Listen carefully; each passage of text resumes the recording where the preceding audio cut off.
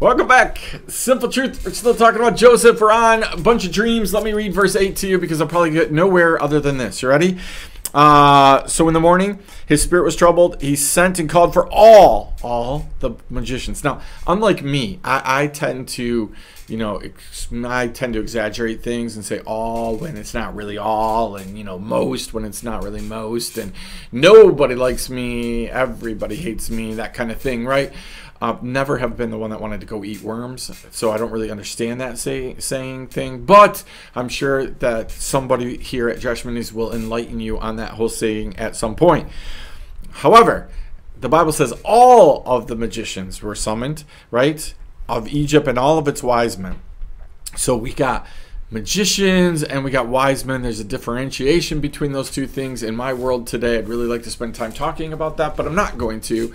Right? We're going to move on to the next, which is this.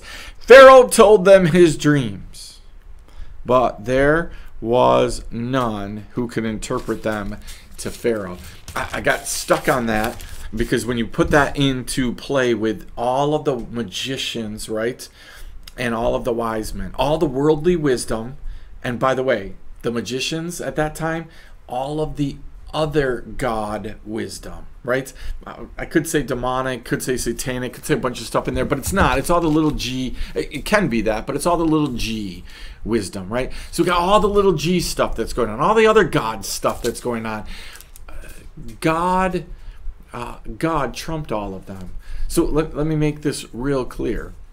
It's a really good, simple truth. Could probably end it right here, right? When God sends dreams, when God's in play, right, there's nobody who can interpret what God is doing other than God.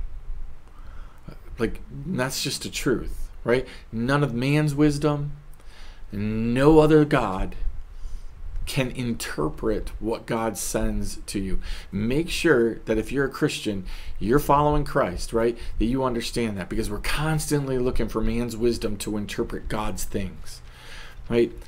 That doesn't go well for us, right? Frequently, we find ourselves in places, right, where we should be looking for God's interpretation, God's wisdom. What does God want with this? But instead we go to men and they say, yeah, this makes sense, right?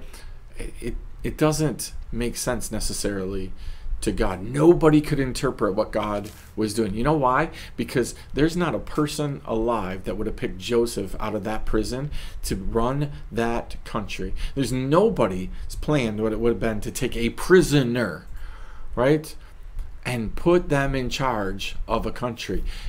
There's nobody who would pick the path for you, probably the path for me, the things that we have that God has in store for us. Nobody would pick that path.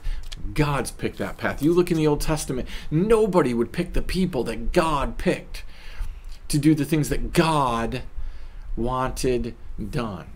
And in this case, it's the exact same thing. All of man's wisdom, all of the belief systems of everybody, nobody would have done it this way.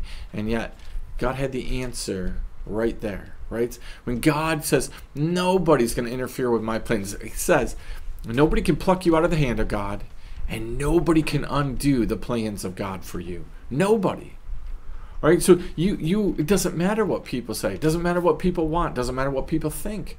If God has a plan for you, then God will reveal that plan and it happens. Nobody can stop that from happening. So listen, I'm going to end it right there because I don't think I need more of a simple truth for today. Listen, don't look to God. Don't look to little g wisdom. Don't look to man's wisdom to interpret godly things. Look to God. It's a novel idea. It's His plan. It's His dream. It's His thought process, His purpose. So maybe He's got the answer for that. Look for that. See you next time. Simple Truth.